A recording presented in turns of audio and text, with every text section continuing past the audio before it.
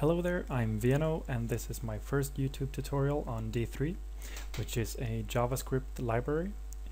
In this first part, I should say we won't be doing any actual coding. I will just talk briefly about what D3 is. So if you feel that you already have that knowledge, you should just skip this part and move on to the second part.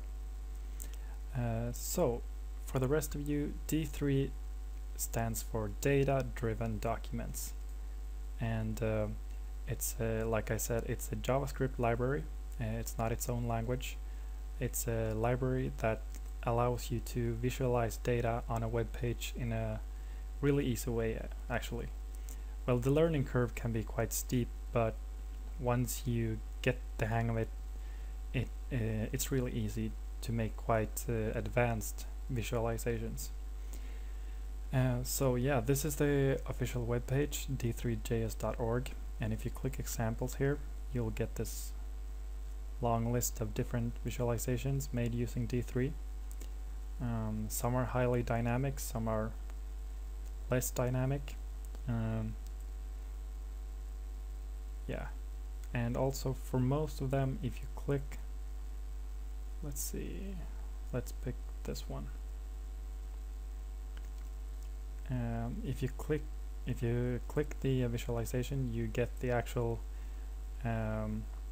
visualization and also the code powering it. So it can be really helpful watching other examples, and D3.js.org is a good starting point. So this is D3 code. We'll get into what this means later. Right, so what do you need to know? I mean, how advanced do you have to be in order to start coding in D3? Well, actually, it's quite simple, but you should have some knowledge about other languages that you use in web design before you start diving into D3. So if I just click up my text editor here, which this is the place where we'll be doing our actual D3 coding. If you don't understand what this means, you should probably learn about HTML before you start. It doesn't take that long. It's quite easy to learn, but this is a core concept, a core language of web design. So apart from HTML, you should be familiar with CSS. D3 uses CSS3 selectors in manipulating the web document. So yeah, you should know some CSS. As for JavaScript, I wouldn't say it's necessary to actually know JavaScript before you start learning D3. In my case, it was almost the opposite. I mean, I knew some JavaScript, but hadn't really been doing a lot of stuff with it. But I really felt that my comprehension of JavaScript increased dramatically as I learned more and more about D3.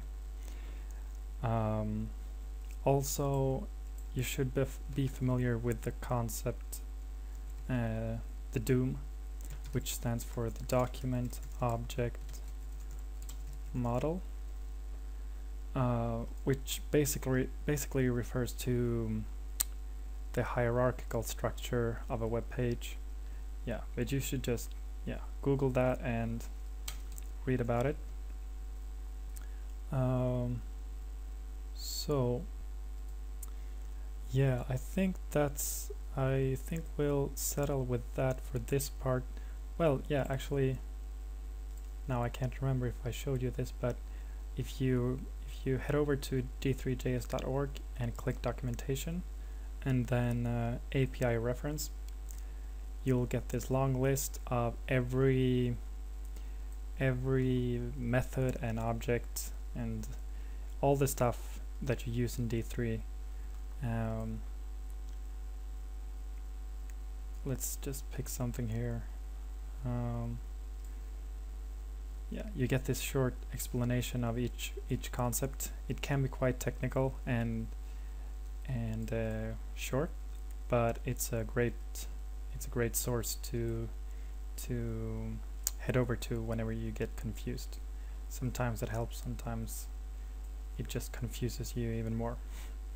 But yeah, I think we'll settle with that for this part, and in the next part we'll actually try writing some D3 code. So yeah, I'll see you in the next part.